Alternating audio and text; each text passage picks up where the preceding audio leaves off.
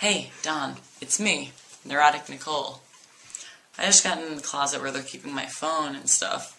I read those 16 emails that you sent me. I'm sorry I haven't been in touch over the past few months. I've been in here. Mental hospital. I guess it all started with a call from the vet confirming my darkest fear.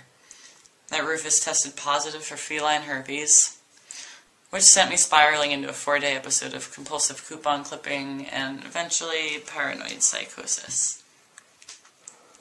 Anyway, Don, I'm really not in any headspace to answer all of your urgent questions from the last month.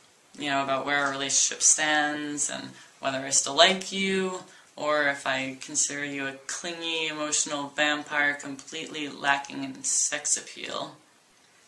I don't know when I'll have the answers. I'm sorry in advance if you waste the rest of your life waiting for me to get out of the loony bin. Anyway, I gotta go get my morning Xanny bar. You love the pharmacy here, by the way. Later, alligator.